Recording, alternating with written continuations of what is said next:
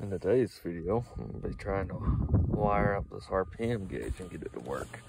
See, with the points ignition, these will work, these older ones. But these new ones, they try to tell you that you have to pay $400 or whatever and have it converted where you can run them with the HEI distributor. And well, a good buddy of mine was telling me about this. It's called an RPM gauge signal filter. It's just this little box, and a lot of new cars even come with them. Like even the Camaros of the 80s have this little thing on the firewall that looks like a coil with a wire coming off of it. And what this does is filters the signals and makes it where RPM gauge can read it. So without a signal filter, even on the 80s Camaro, they won't work. This is the wiring diagram. Here they sent me. So I'm thinking there's not many places to mount in this car, but I figured, you know, if I'm sitting in here, I'll just go ahead and use this screw right here and bolt it in. And then I'll run my wires in through this dash pad. Because I like to be able to see, and plus I'll still be able to see my volts and everything. It won't be in the way. Because I mean, I could put it up here, but I don't like that. That's up in your face. And I'd have to drill holes in this stuff, and this stuff's never had drills. I mean, holes drilled in it. I mean, if it was already drilled up and stuff, I might would do that, but why molest something that's this good and doesn't have any holes already in it? So, talk to it and see if this sucker will work. Well, to do this, I have to take this dash pad off, like I think I said a minute ago. And these pillars right here that I put on a while back. So that means we're gonna have to come right back off. Great. Maybe they'll cut back on if I don't lose the screws. Well, let's hop to it, I guess. Now, once you take all it off, you have access to my one speaker and all this horse crap. It's gonna be fun running wires through this. Well, let's start hooking some stuff up. Make sure y'all remind me to plug this red wire back up, because if I don't, I'm not gonna have any tunes on the old AM radio when I turn it on. Don't let me forget. So let me tell you, I do hate wiring. It's not fun. So I'm gonna start with the easiest thing, which is the RPM signal from the car. This white wire on this box. What I'm gonna do is there's this hole in the dash that kind of comes down. You might see that hole right in there where that little red format is. I'm gonna run it in there, and it's gonna come through this hole in the firewall. And then after that, I'm gonna loop it in with these other wires and vacuum lines and everything that runs down the firewall.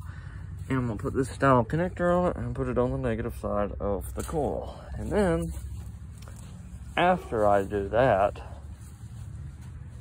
next should be the black, which is the engine ground, which that little box has an engine ground on it, and so does this. So I might tie them in together and ground them out on something. I don't know, we'll find that out. This white one is for the light, and then the green, it should be the signal to the gauge. So green to green on the box. So that just leaves me with the black on this, which I will figure out either where I want to put it or if I want to just have two different grounds, which I might end up doing. And then I'll have to run the red one to, I'm pretty sure the positive side of the coil will work. So yeah, maybe this ain't so bad. I don't know. We'll see. Hopefully it works. Hey, I won't burn the car down, right? Good thing you got a fire extinguisher in there somewhere. Well, I got the wire cut, so I'm gonna leave a little bit of slack in here in the cabin, and we'll run this wire and crimp them into each other, because that is where it goes to.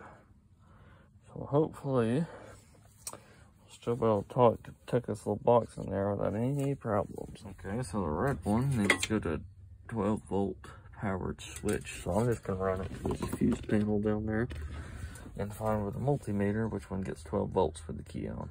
And then I will run this other black one somewhere in the engine bay and ground it out, probably to the engine. And I'll have to do the same for the tachometer. This runs to the green on the tachometer. And and then I should have one more ground, which I will, from the tachometer, that I will probably, I'll probably screw it in here or somewhere. Actually, that'd be perfect. That little piece that goes right here, I just stick the wire there. And that will leave me with a light wire. And I can hook that up last if it actually works. Okay, well, I ran the red wire. I already got it tied in here. So that leaves me with the green to the tachometer. And the black from this and the black from the tach. So those blacks are both ground. So it says engine ground in the actual pamphlet, so I can probably run it from, let's see, we'll run it, I can run it to anywhere really. I'll find somewhere to run that. And then after I run that ground, like I said before, I was gonna run that other ground from the tach to the actual car itself. And then that will leave me with the green wire. So I'm gonna go ahead and run my grounds, hook up the green one, and we'll fire it up and see if it'll work. I'm losing daylight, but well, first I will turn on this post right here on my head that I just ran the wire in through for my ground. So now I did this correctly. Yeah, I only got these two wires, so this is gonna be my ground, black. Green I hook into the tachometer. And then I should still, wait a second. Why do I still have a black? Oh, I hadn't hooked it up, okay. So I hook up the blacks together. Leaves me with a green, which I will hook into this green wire. And then I ground this out to the dash.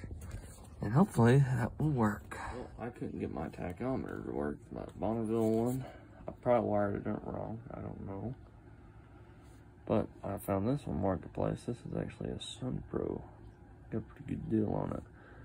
I'm not 100% sure if it'll work, but it was sitting in the guy's garage for over 30 years. So I'm gonna take some steel wool and buff it out and polish it and clean it up really good.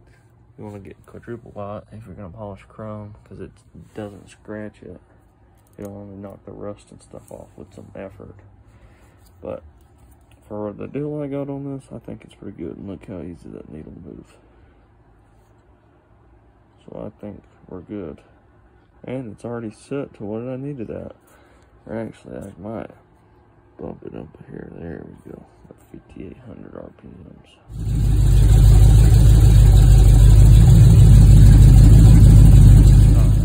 So on the tach, I got this one strand that's just got two blacks. I'm not sure if they're grounds. That's when I grounded them out, but they didn't work. And then if I can get this to focus, I have a black, a red, a green, and a white, which I know the white's for a light. And then there's a bare wire in the center. It's hard to get that to focus, but I didn't hook that up because I don't know what it goes to, if anything. Well, I think I found out why it's not working. So these wires run into here. And that green's not even hooked up, or that bare wire. That'd explain why they're all different. Someone's been in here before. You can tell by the boogered up screws.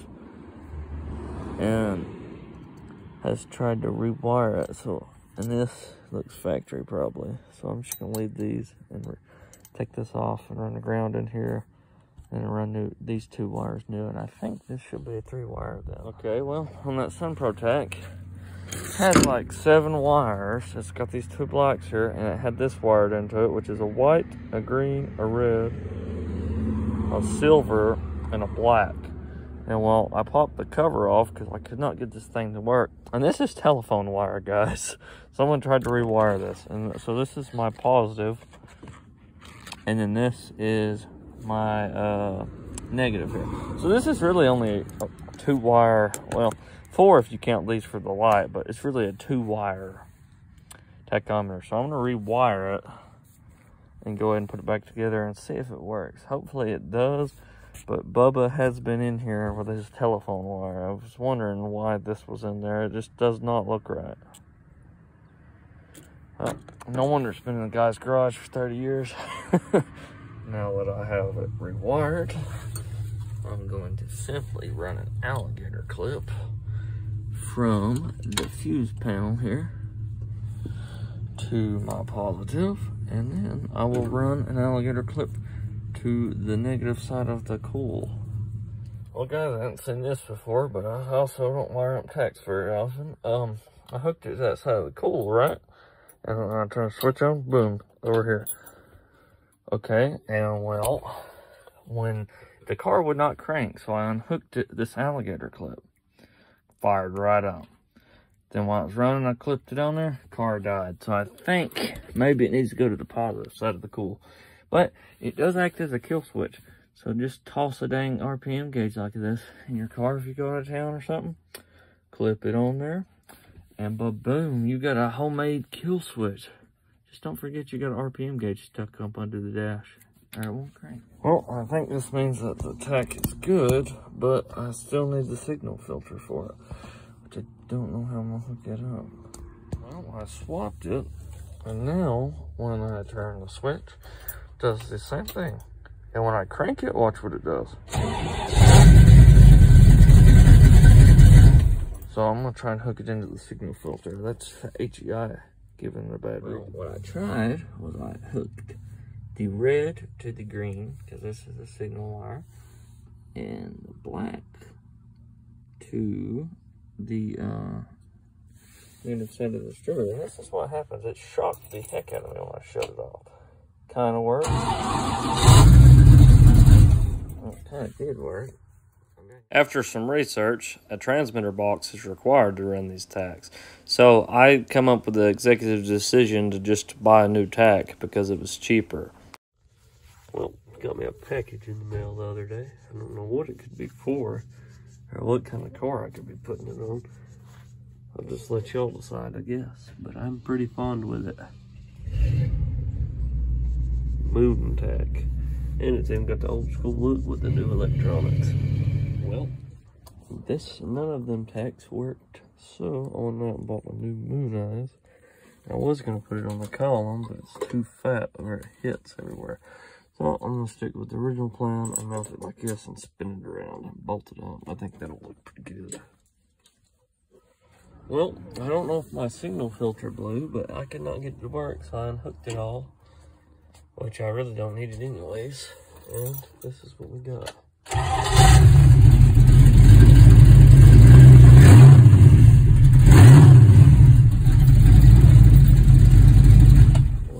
Well, the old signal filter was the problem, but I did get it wired up. Even get the light wired up. And I think I'm going to go ahead and replace some of these lights in the dash, because a couple of them's dim with LEDs. Then I'm going to put it all back together, and I think it'll look pretty good. Well, it's not exactly dark out here, but this is the brightest setting. See the tach you can see, but you can barely see everything else. And you can see the radio, that's good. That's good. Parking selector's kind of dull.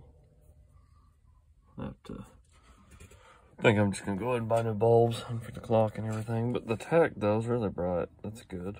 Well, I have been fighting and fighting, but I think this is where it's going to stay. And I tightened it pretty well. I left it at kind of an angle. I can always move it later if I want, but I think it looks pretty good right there. Kind of looks stock almost, but I think the stock one's actually mounted up here on this pillar, on that piece of trim.